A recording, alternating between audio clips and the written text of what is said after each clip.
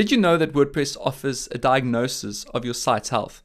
In this session, we are going to explore how to ensure you keep your site in tip-top shape. The Site Health widget can be found on the dashboard, or you can make your way to Tools and click on Site Health. And as you will notice at the top, my site's health needs to be improved. There are two tabs on the Site Health page: Status and Info. The Status tab allows you to see critical information about your WordPress configuration, along with anything else that requires your attention. The Info tab is a granular view of the technical aspects of your WordPress website. You can see detailed information about every aspect of your site, such as themes, plugins, and your server setup, for example. There is also a useful export feature that allows you to copy all the information about your site to the clipboard. When we go back to the Status tab, you will notice the two main categories are security or performance-related issues. Critical issues refer to parts of your website that can be potential security vulnerabilities or serious performance issues. The critical issue coming up for me at the moment is that my site is running an outdated version of PHP. As the PHP version is set at the server level by your hosting company, updating involves either going to your host's dashboard and changing the settings there, or if that's not an option, asking them to do it. Please remember to back up your site before updating WordPress or the PHP version you are using. Other types of critical issues you may encounter are: one or more required modules are missing. You have plugins waiting to be updated.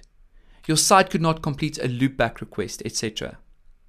When you open the accordion, you will learn more about which steps to take to solve a specific problem.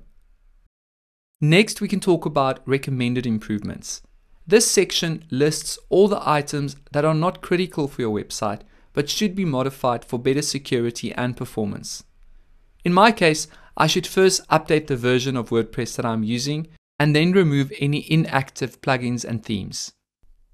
To update WordPress, you can click on Please Update Now at the top of the page, and this will take you to Updates.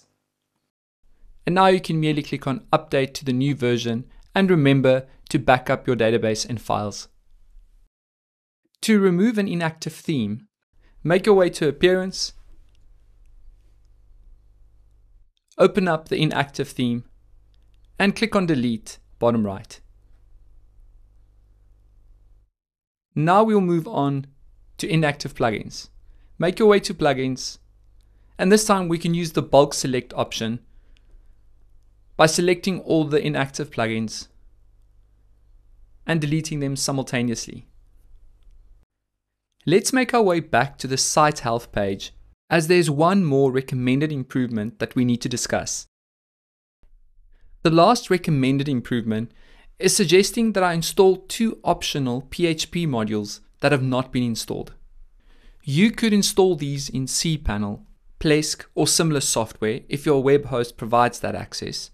But if your hosting company has not provided you with a way to install these yourself, you can contact your host and ask them to do it for you. Lastly, the tests that have been passed are all the other items that are tested by the Site Health tool and shows no issues. You can learn more about this tool when you go to the Site Health support page. Remember, Lee Hunt said, "The groundwork for all happiness is good health."